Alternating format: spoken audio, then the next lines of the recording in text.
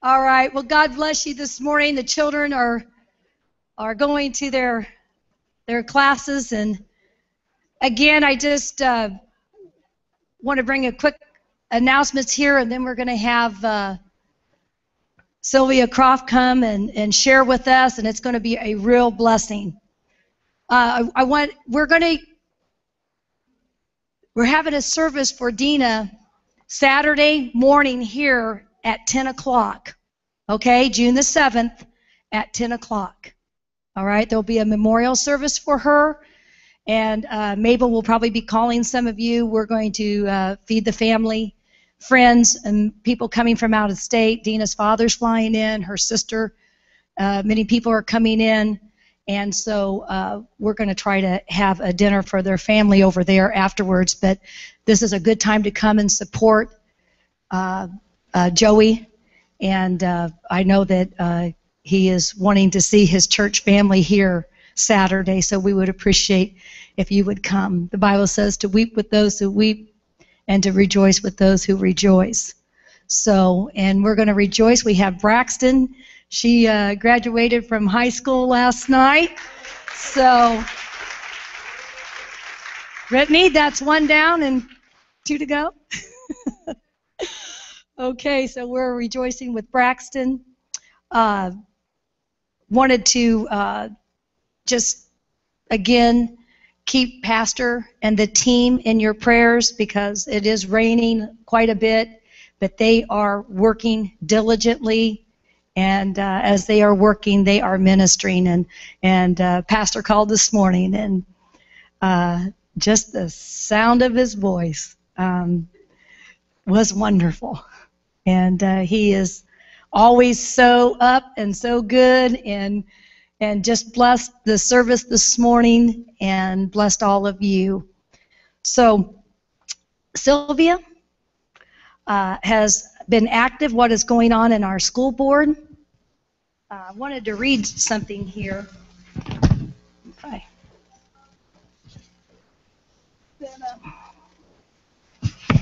Just to kind of set this up a little bit.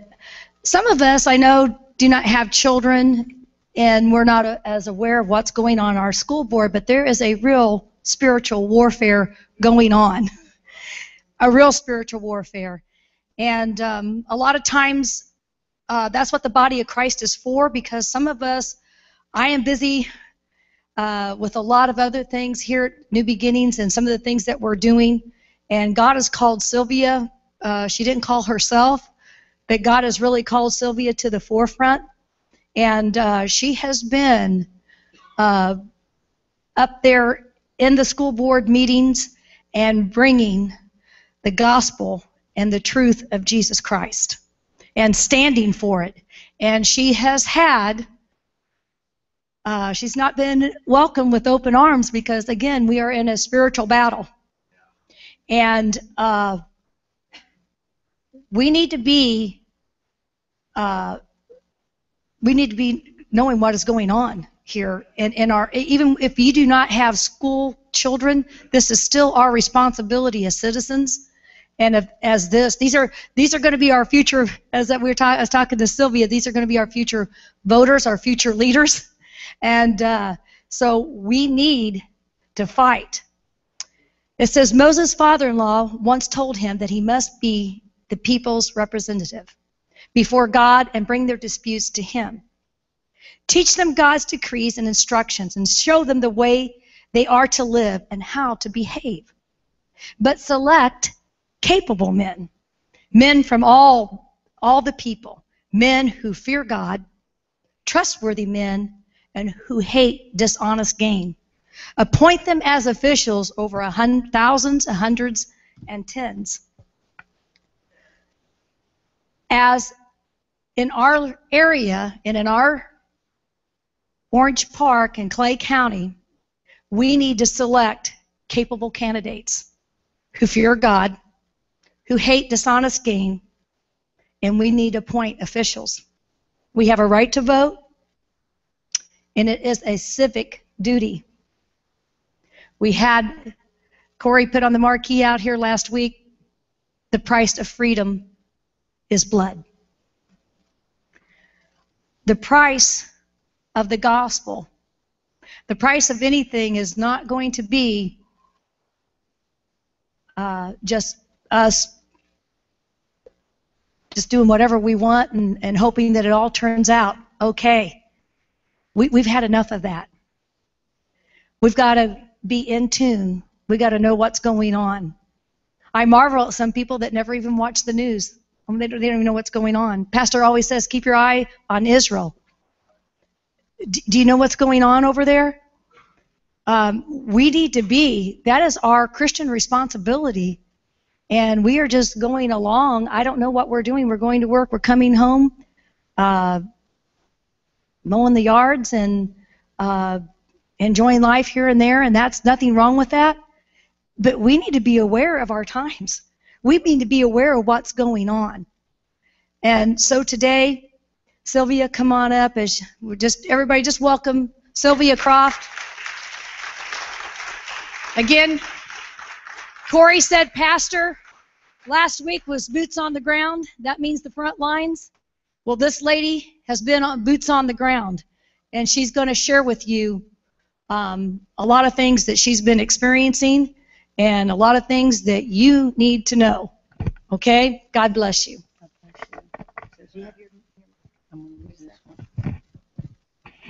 Praise the Lord.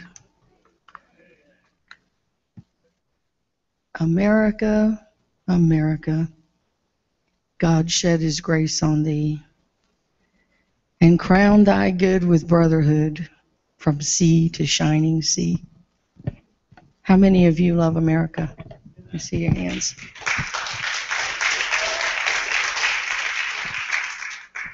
How many of you believe that God has his hand on this country, and he has since its beginning, and he has been the most powerful force in shaping her? How many of you believe that?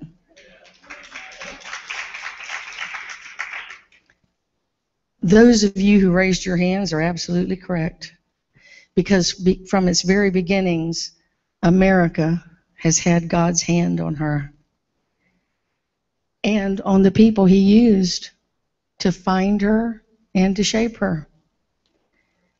I'm going to give you kind of a little history lesson before we get started, and I hope that you can hear it and take it to heart and hear God's heart in it. In 1492, when Christopher Columbus, whose name means Christ bearer, began his journey to discover the New World, he did so being led of God. Let me read you just a little bit of an excerpt from his diary. He says, "It was the Lord who put it into my mind. I could feel his hand on me. The fact that it would be possible to sail from here to the Indies.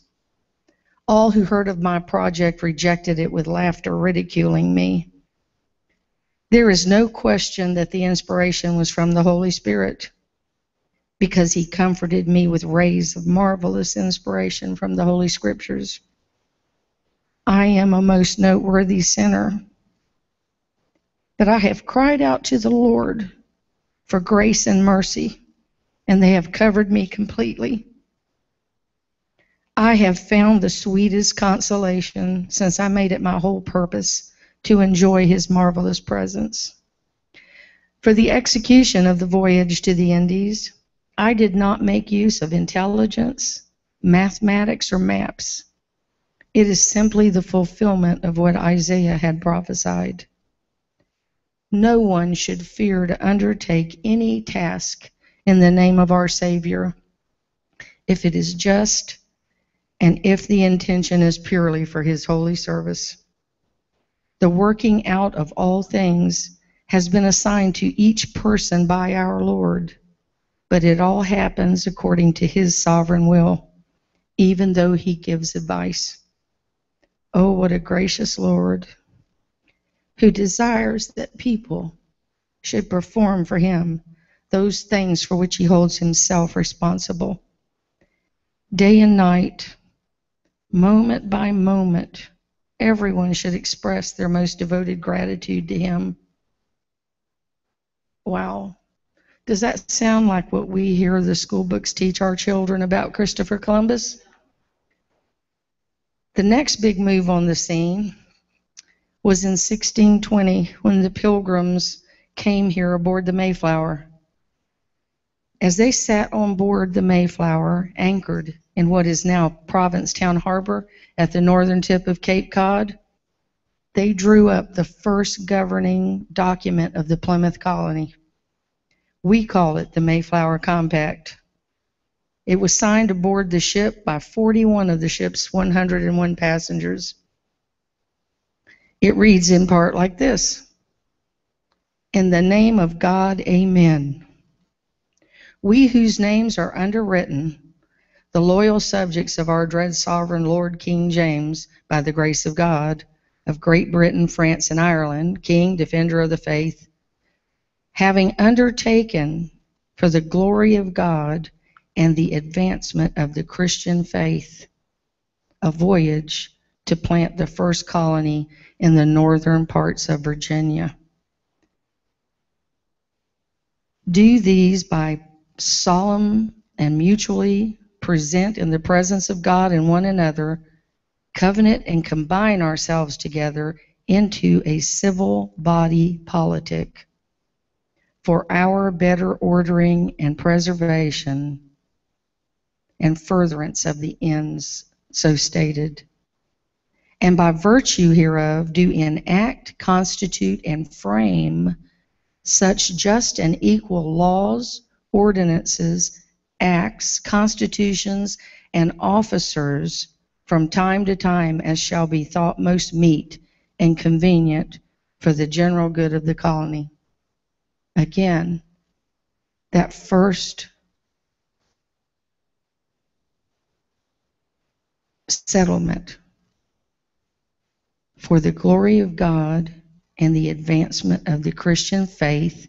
And for those reasons, they had to draw up laws and ordinances and bind themselves together as a civil body politic. That's what our government's all about, guys. You might recognize a few of the names of those who signed this, by the way. John Carver, William Bradford, Edward Winslow, William Brewster, Isaac Allerton, and Miles Standish, among others. We don't hear about those in school history books anymore either.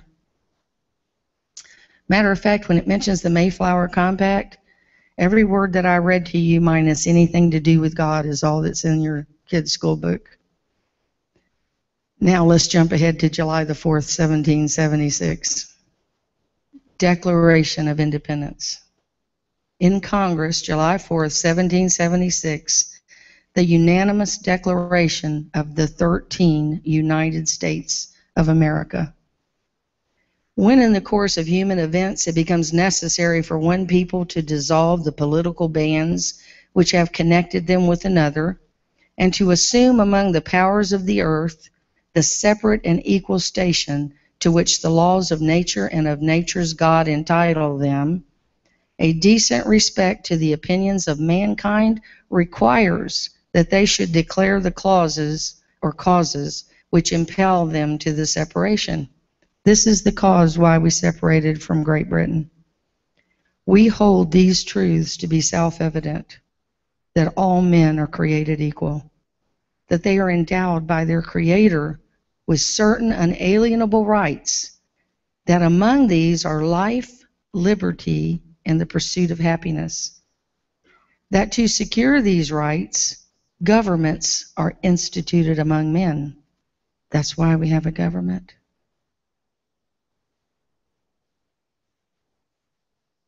And listen to this. Those governments instituted among men derive their just powers from the consent of the governed. That's us. When our founders met to deliberate what form of government we were going to have at the Constitutional Convention in 1787, they held those deliberations in strict secrecy. Anxious citizens were gathered outside Independence Hall waiting for a decision to come out from that meeting. And when it ended, the answer was provided immediately. A Mrs. Powell of Philadelphia asked Benjamin Franklin, "Well, doctor, what have we got? A republic or a monarchy?"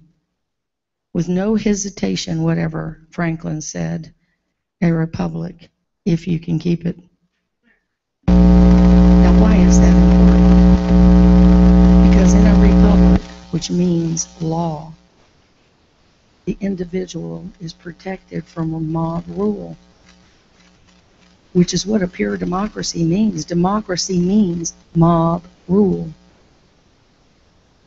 Now, democracy can get pretty hairy if you have two wolves and a lamb trying to figure out what they're going to have for dinner.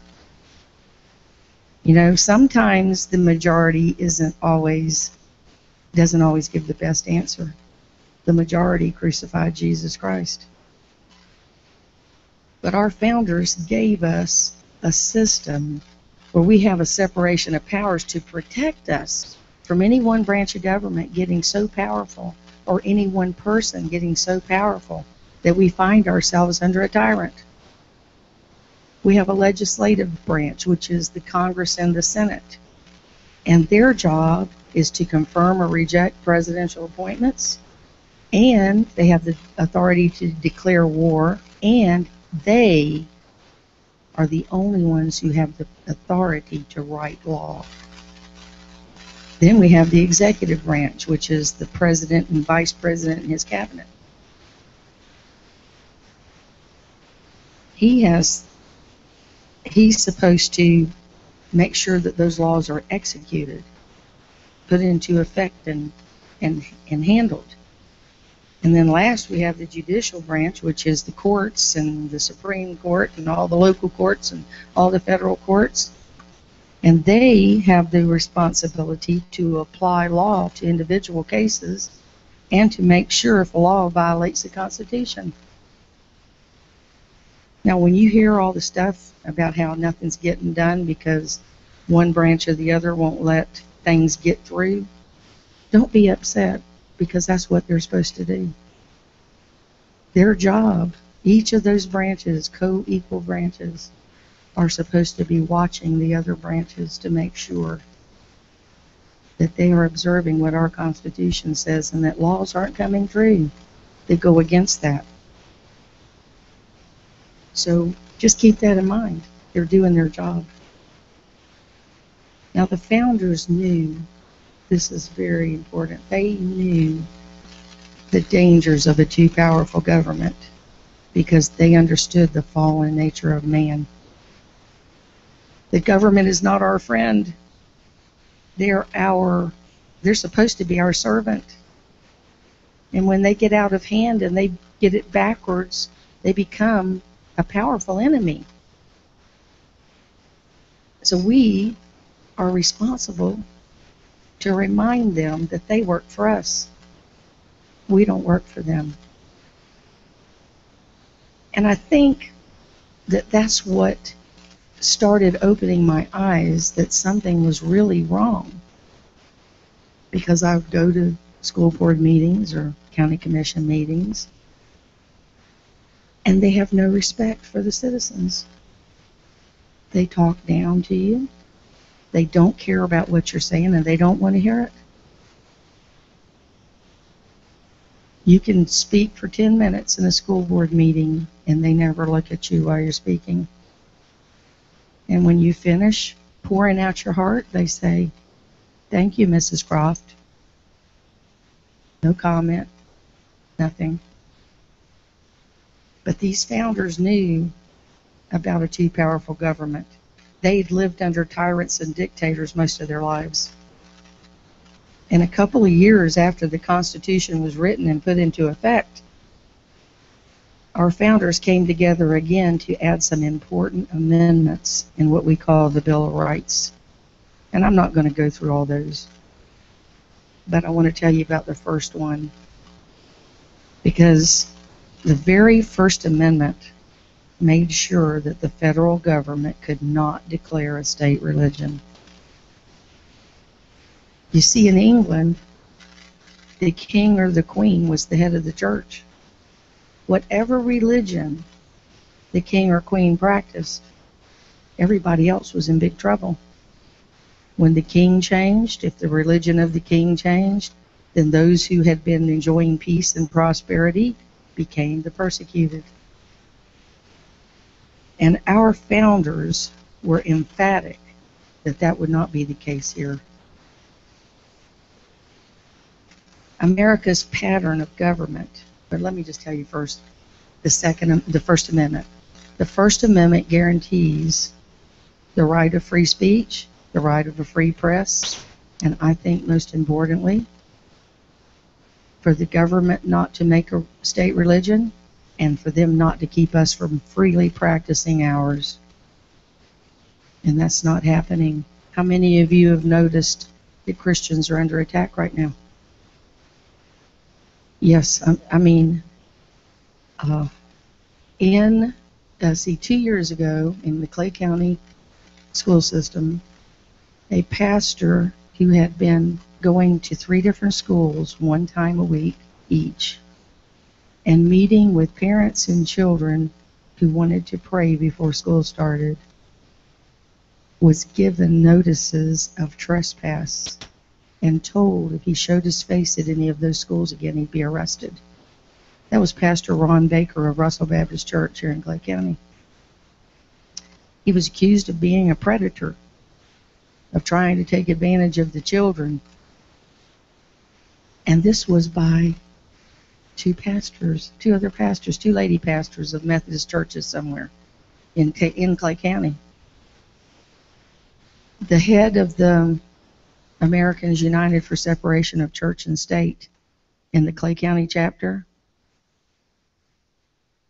said he was just trying to get in there and influence our kids.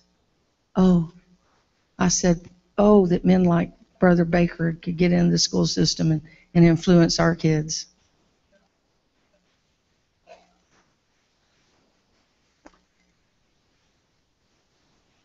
God has a lot to say about government in His Word. For instance, our 3-part government, the legislative, the judicial, and the executive, comes right out of the Word of God.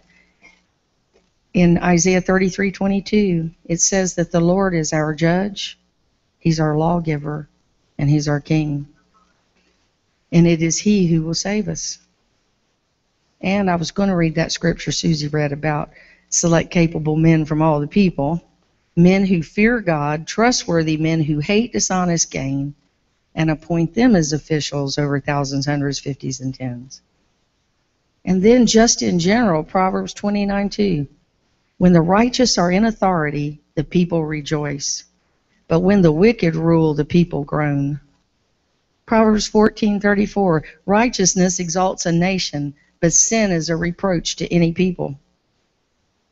America was exceptional because she was under God, because of her constitution and her form of government, because of her morality and her generosity, and the freedom and responsibility of the individual. This is hard for me to say, but as King David lamented when he heard that Saul and Jonathan had fallen in battle, oh, how the mighty has fallen. And where was the church? Where were God's people? Where were we while America was falling? Where was the church in 1962 when one woman by the name of Madalyn Murray O'Hair went on a crusade against God and had prayer removed from all the public schools? Where were we? When I was in public school up through junior high, every morning in homeroom, we all stood and pledged allegiance to the flag. Then a scripture was read over the sound system, and then we all prayed the Lord's Prayer out loud together in a public school. How does something that went on for tens and tens and tens of years suddenly become unconstitutional? Something that went on since our founding. The the ones who wrote the Constitution. How did it go from being what we were supposed to do to being against the law? If you're a school teacher and you get caught talking about God to your kids, or one of them complains, or they go home and tell mama or daddy and they complain, you can lose your job. What's wrong with that picture?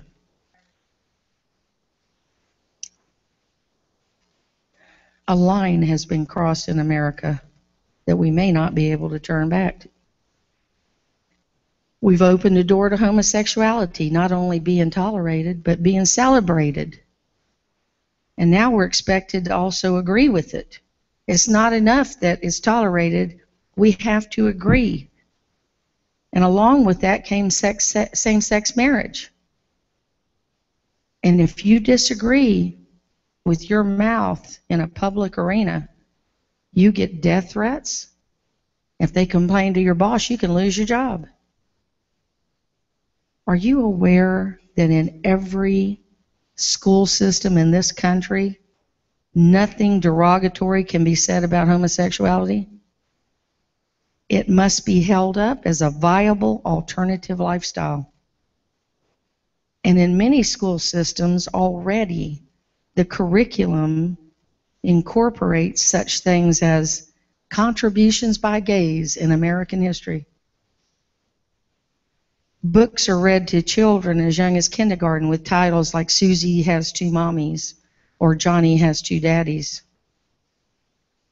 And Disney has a kids show on TV every week called Good Luck Charlie. Any of you guys know that program?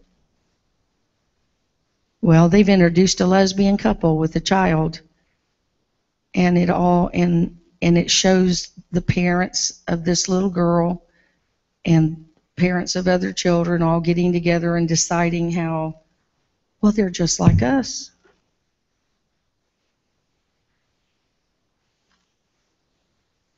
Did you know that same-sex marriage is legal already in 14 states? And judges are ruling that laws in other states against it are unconstitutional and overthrowing them? Listen, Florida is in line. Don't think that it's not going to be that here. There are people who make fun of the argument of the slippery slope. But think about this. First, it was acceptance of homosexuality, toleration. Then it was defining them as a new minority group with special protections. Then it was the legalization of same-sex marriage. And now the focus is on consensual adult-child sexual relations. That's what the new push is on now. Groups mostly headed by homosexuals like NAMBLA, North American Man-Boy Love Association. And yes, that is I don't think it's 501c3, but it's a nonprofit American organization.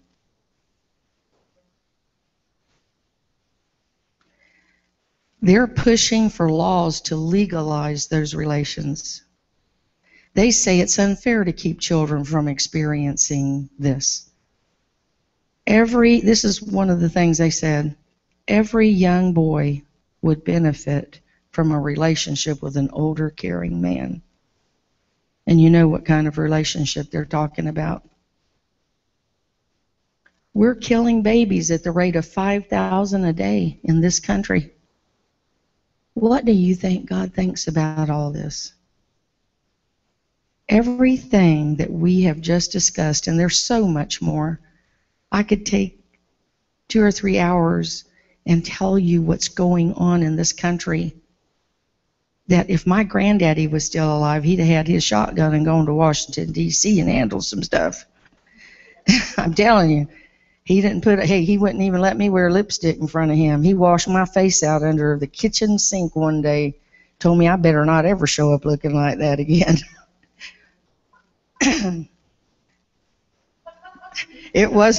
I was so shocked. He messed up my makeup and my hair that day.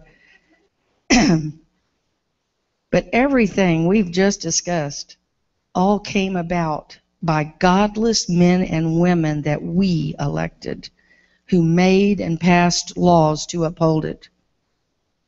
And whether we vote for people with those kind of values or we don't vote at all, we're still accountable for who's in office, because that's the kind of government we have. We're not like other nations. And we don't just get whatever government that we have pushed or chosen for us. God gave this nation to His own people to be stewards over for Him. We were supposed to make sure that we brought Him honor and glory through her, and that we advanced the kingdom of God. And we not only have the right to choose who makes the laws and executes them and judges them, we have the responsibility. In 1 Corinthians 4:2, God says, "Moreover, it is required in stewards that a man be found faithful."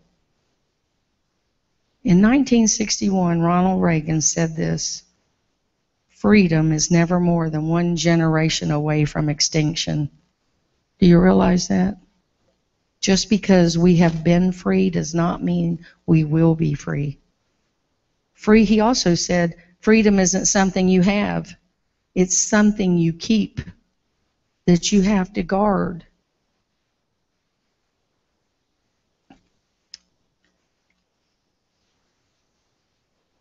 In America, we have a government of the people, by the people, and for the people. And that means that we, the people, are the ones accountable and responsible for who gets into office and what those people do once they're in. We're the ones that God is going to hold responsible for what happens in America. That's why I'm fighting hard. I don't want him to look at me and say, "How come you kept your mouth shut? How come you never said anything? How come you didn't go vote? How come you didn't make sure who you were voting for and what they believed?"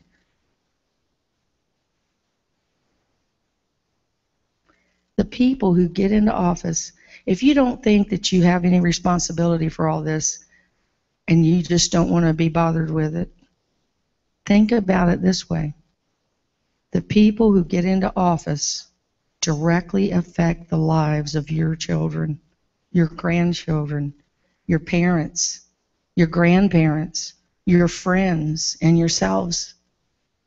The laws they pass will either be for their good or for their harm. And it's all up to you and me. Yet countless millions of Christians in the West take absolutely no interest in what's happening in our government and don't know anything about how it's supposed to work. And there's a large percentage of Christians who aren't even registered to vote. That means that we will allow any and every evil and godless person to be in a place of authority over us and our children. How could we have that attitude in a country that God gave us such freedom? You know, you never have freedom without great responsibility. Freedom and responsibility go hand in hand.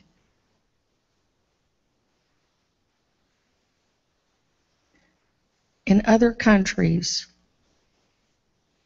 where all of a sudden they get a right to vote, people brave other people with guns trying to kill them before they can go vote. They line up hours and hours ahead of time to be able to vote. It's a precious treasure. And we don't appreciate it like we should. Ignorance is not a virtue. In fact, when we aren't living up to our responsibility, it is sin. If God is concerned about government, then doesn't it follow that we should be too?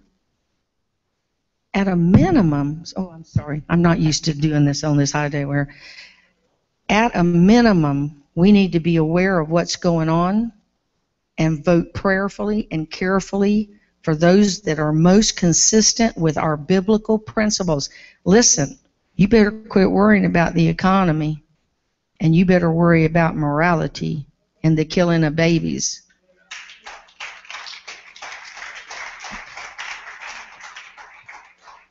Guess what?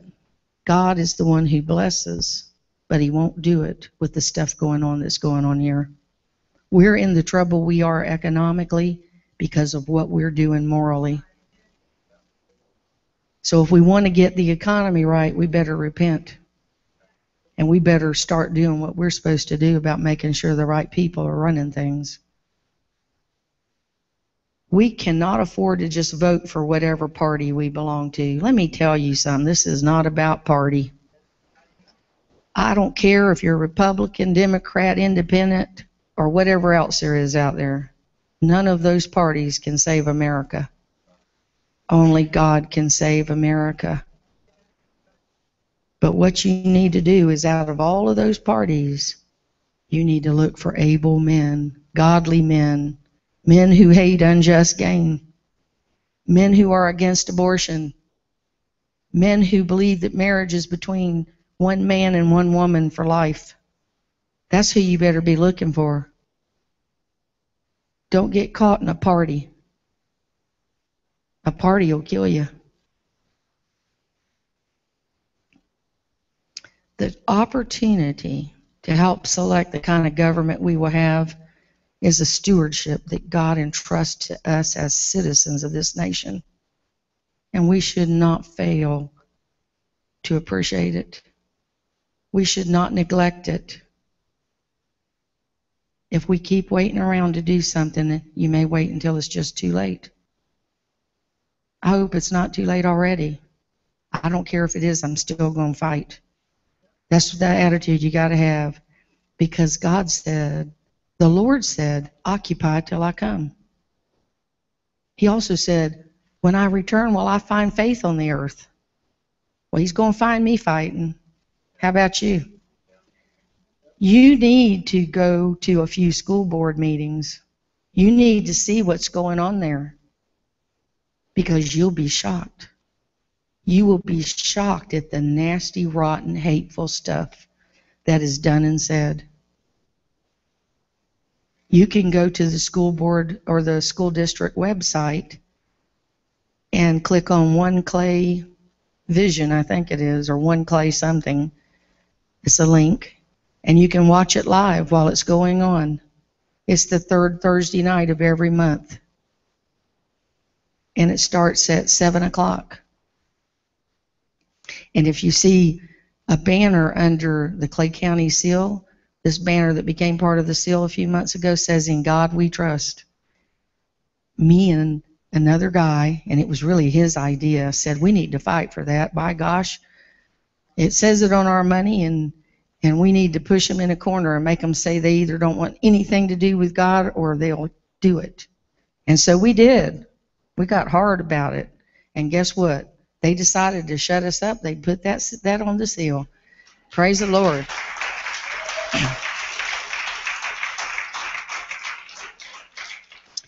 I want you to hear one more thing, and I'm going to close pretty quickly.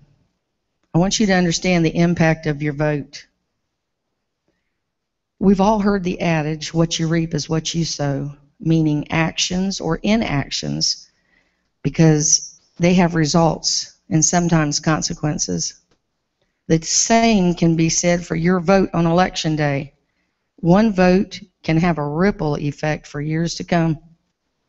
Often when we prepare to cast our vote for a candidate for president or senate, we forget that these future elected leaders will determine the judges who sit on our nation's federal courts. And in states where judges aren't elected, the governor and state legislature are usually involved. To put this into perspective, consider this statistic. Over the course of 8 years, a two-term president will appoint around 1/3 of the nation's 900 federal judges to fill positions left vacant by either attrition or retirement. That's roughly 300 unelected, unaccountable federal judges who rule on a range of issues that impact your daily life, including your religious freedom. And not all federal judges hold to the same philosophy we do, not by a long shot.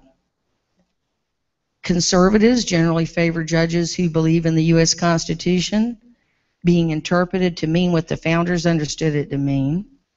Liberals, however, often favor judges who believe in a living Constitution. And that means that it's interpreted in the light of changing trends and changing morality. These two judicial philosophies are in direct conflict. A recent example of this tug of war happened in the town of Greece, New York, where the U.S. Supreme Court reaffirmed the right of city councils and other public bodies to begin their meetings with prayer. That decision was by a razor-thin majority of 5-4. See how important one vote can be? One vote.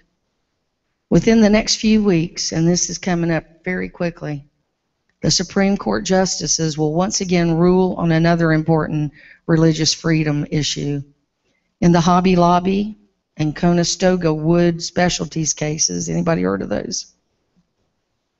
The justices will decide whether business owners must give up their religious rights when they decide to earn a living, when they start a business. Will we be in for another 5-4 ruling? And will the ruling be in favor of religious freedom? We don't know. Our religious freedom should not be subject to the whims of judges. But it's going to take all of us to take up the challenge of securing our freedom for this and future generations. It's up to us, guys. You know, I think that this whole idea that Christians shouldn't be involved in politics started with my grandparents. That's about I won't tell you how old I am, but that was a while ago. And they began having this little saying that we don't mix religion and politics, and it's private. That's private. We don't talk about that. It's an old saying. Remember that religion and politics don't mix. But that's not true. Not for the believer. Because as a child of God, how can we have political views outside what our Christian faith and the Word of God say? We can't. God's will permeates and supersedes every aspect of life. He takes precedence over everything and everyone. The separation of church and state, if there was even such a thing, does not mean the separation of God and state. Without God, the state will collapse. That's what's happening right now. They've kicked God out of public schools. They've kicked God out of government. They're kicking God out of the public square. They don't mind if we pray, but we need to keep it in our house or in our church. They don't want us to do it in public because it offends people to see us praying. Isn't that a shame? Without God, the state will collapse. Without accountability to God, what will stop those in authority from saying whatever they think is right is right? Isn't that how it goes? No human law can be higher than God's law. This nation is an experiment in self-government. That's another unique thing about America. Whether that experiment will succeed or fail depends on our faithfulness to this principle. This is the principle. People cannot govern themselves if they have lost the sense of what is right and what is wrong. We govern the country. If we exempt ourselves from that very challenging process, then America will cease to exist, just as other countries before her have ceased to exist. You know, countries don't always last forever. There are many countries that are no longer in existence. And usually it was because they sank into immorality.